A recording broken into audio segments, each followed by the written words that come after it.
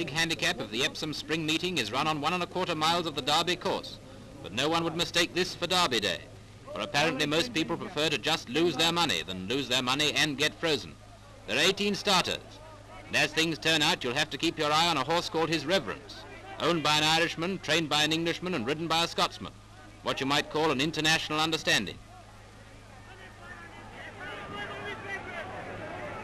From the lift of the gate, His Reverence leaps into the lead, and by Tattenham Corner, the clerical gentleman is still 3 lengths ahead, and though at one point his jockey looks back, the horse never does, and he romps home 100-7 winner by 3 lengths.